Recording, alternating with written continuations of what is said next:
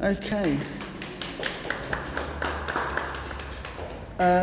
So this talk is really about the theme and the context of the exhibition, and I'm going to ask the artists that will be presenting to kind of tell their own stories of how they come about the making of their own works and where that comes from. And also I'm going to be, well, there's another artist here that should be also, what was it, Alexio Achilleos and Igor Chemokinenko. Did I say that right? I have no idea. Well, he's your collaborator, so for your work. And there's people that can't be here. Anna Dimitriou, who did that dress and the necklace, which are poisonous. Marinos Kutz Michalis. That's close. Harris, sorry. Sign and H. Kypros Kyprianou. Good. Joanna Mole, Cedric Parisol, silent T. Guido Segni, and AOS with Salvatore Iconesi and Oriana Pasico. And so they're the ones that can't be here, and I'll let the artists introduce themselves as they come on. And it's a good collection, because a lot of the artists that I like are kind of exploring not just the art world, which I find quite boring.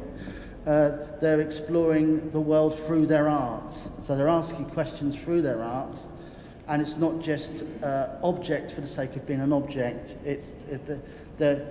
They're asking questions through their art practice, which is much more interesting for me. But for someone else, it doesn't matter. But for me, that's what it means. And so, as you can see, we're kind of like a quite an interesting group, because we kind of see ourselves as a kind of group that's run on networks, infrastructures and platforms. We kind of started as a grassroots group in '96, and we're quite good at getting funding, because we work very hard, and we don't get as much fun. You never get as much funding as you want. But we're in a park in London with over 180 different languages, and so it's real ley line of culture. And we work with refugees, we work with all kinds of people. We're not like a traditional gallery that's very much top down. We work from the bottom up. So we even have refugees who curate exhibitions themselves. That's one gallery. As you can see, that's our gallery in London. It's so expensive to have spaces now that this used to be a toilet. And when we first, it was given to us by Bristol Council, and when we first used to close at night at Winters, it used to be a very popular cottaging den where lots of interesting men used to come along and make love with each other. And we used to bump into them and step over them, which is quite fun, but strange. And but there's groups we work with. We like working with.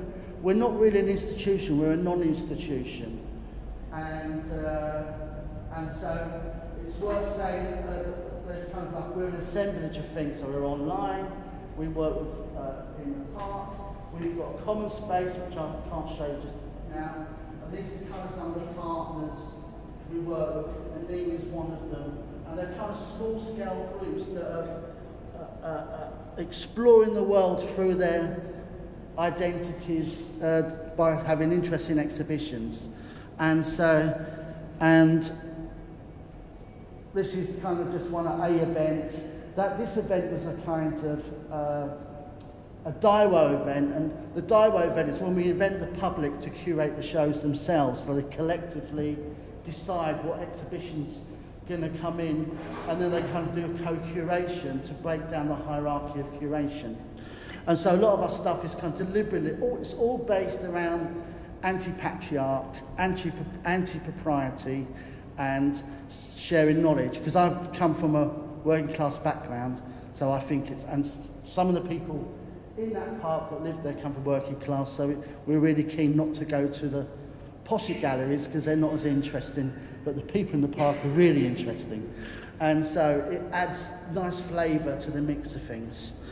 Now to go to Mary Shelley, which is also a very interesting character in her own right, because as you can see, we'll go to her mum, but her mother, Mary Wollstonecraft, was a revolutionary, and her dad was a revolutionary, and that really inspired her writing about Frankenstein. And also her mum died 11 days after she was born, which is obviously quite sad.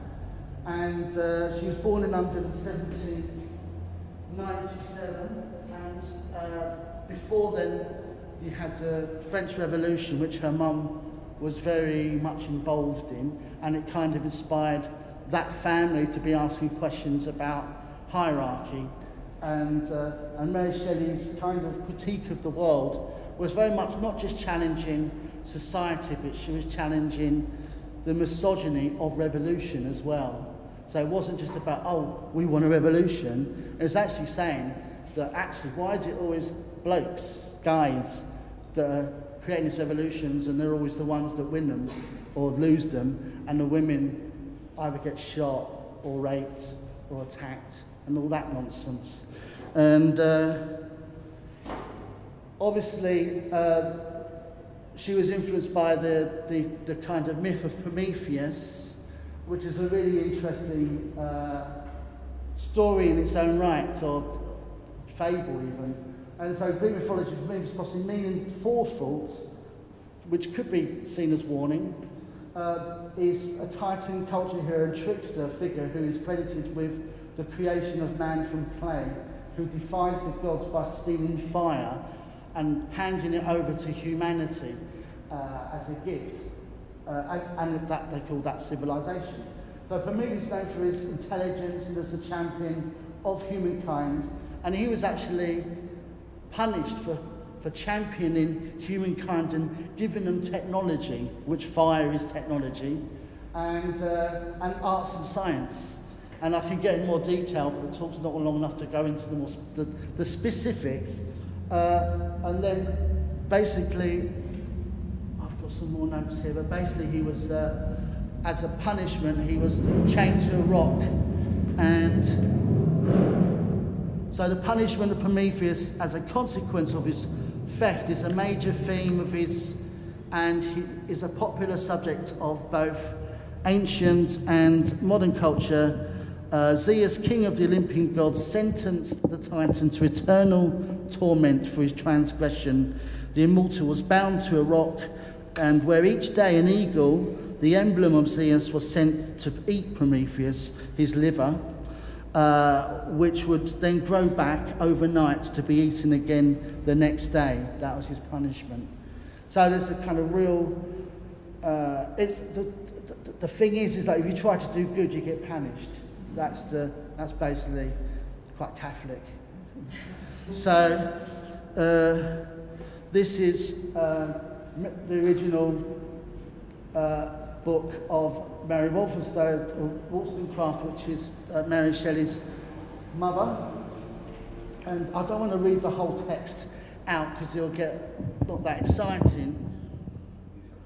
Okay, and it won't get exciting, but the important things that I find interesting about Mary Wollstonecraft is that obviously she was fighting for women's rights, but she was also arguing at the most kind of with the most powerful intellectual men at that time, which is Rousseau, who was key in the revolution in France, but also Thomas Paine, and she went over to France with with Thomas Paine, and obviously Thomas Paine was locked up and nearly killed, and she somehow escaped, but she risked her life, like people in Rojava right now, the Kurdish women, for what she believed and fought on the streets against the kind of Russian royalty at the time. So it gives you some idea of what an interesting character she is, that she wasn't just at home like people are on their computers writing the revolution kind of thing and putting it on Twitter.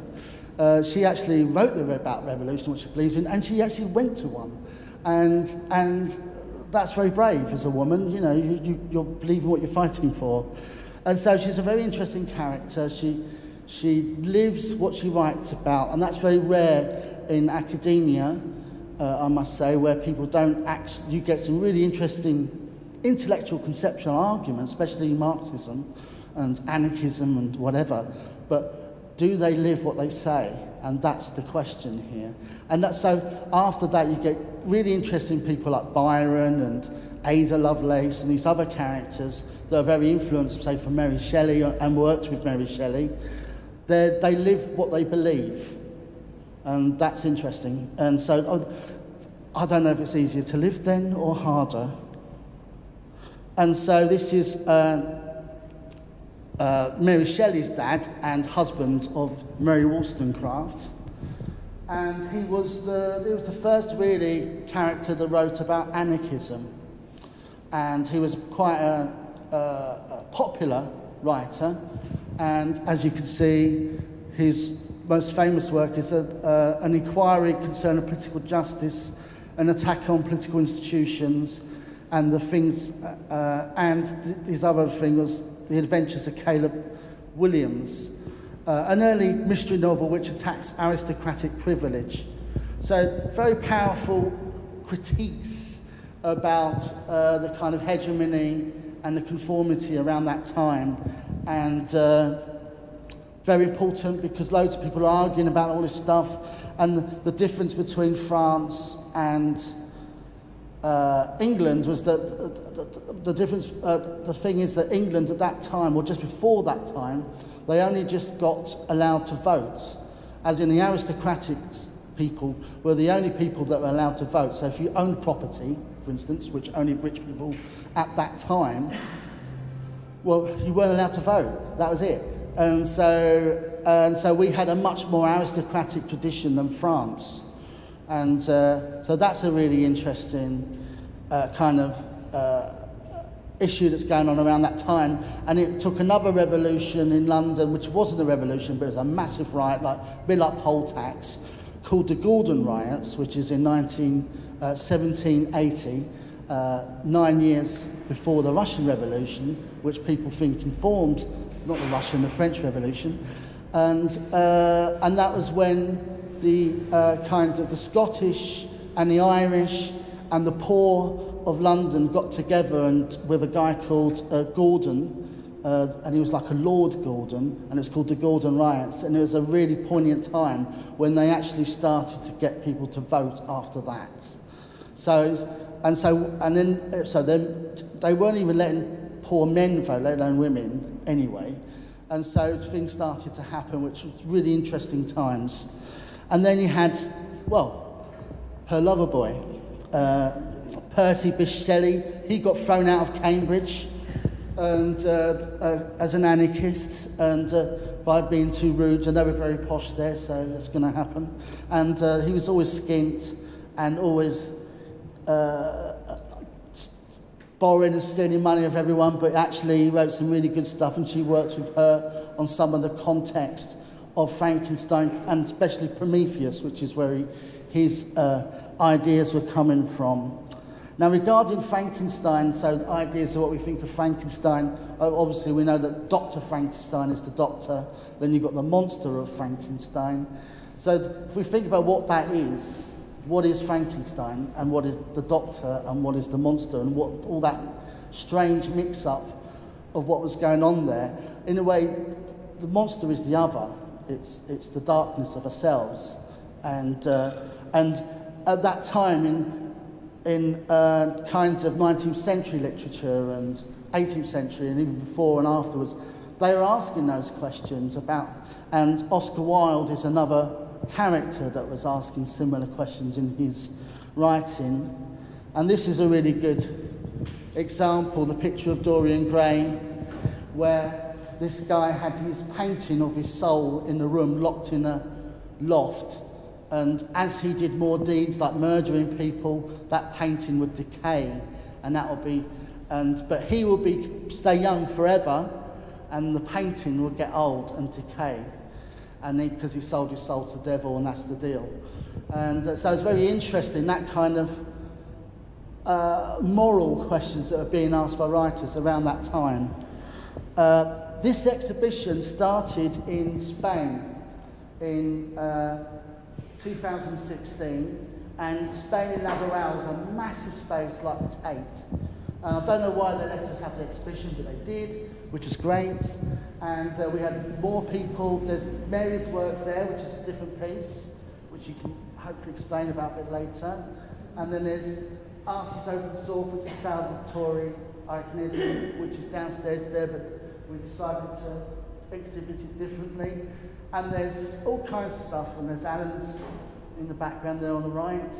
And we've got Aboriginal artists showing work there as well, because the money was more, we were able to get them across to do their own interpretation of Frankenstein and the monster, which is great fun. And we also had them walking around the space on mud and stuff and dirty in it.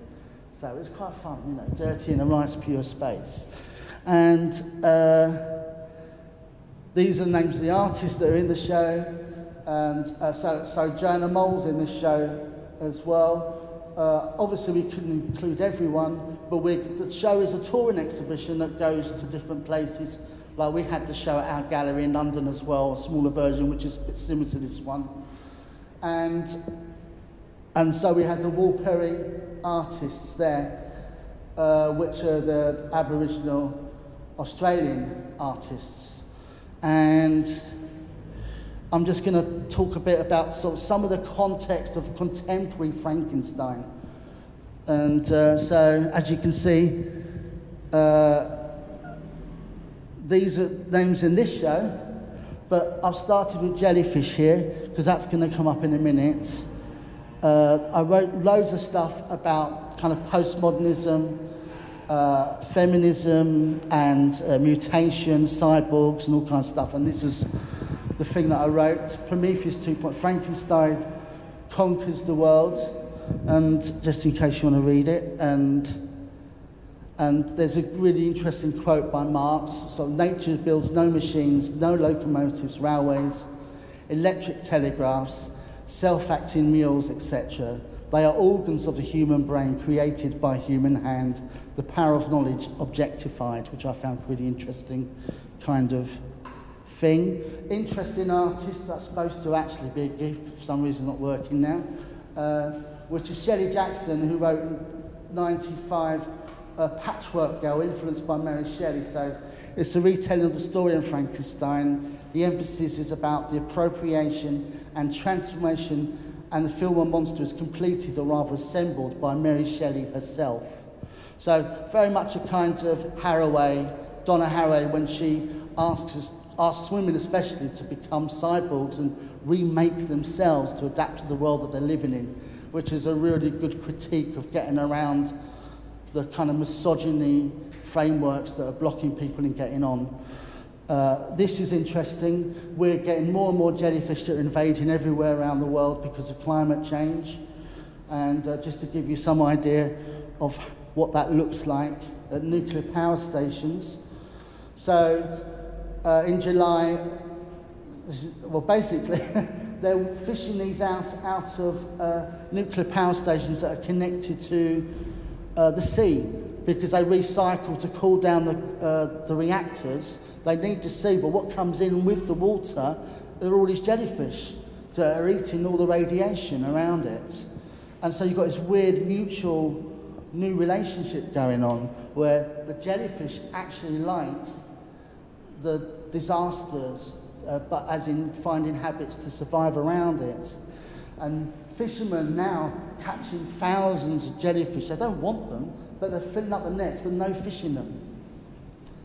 So it's very scary stuff that's going on. And if you look at this map, 300 tons of jellyfish damaged intake screens at the desalination plant, cutting its output by 50%.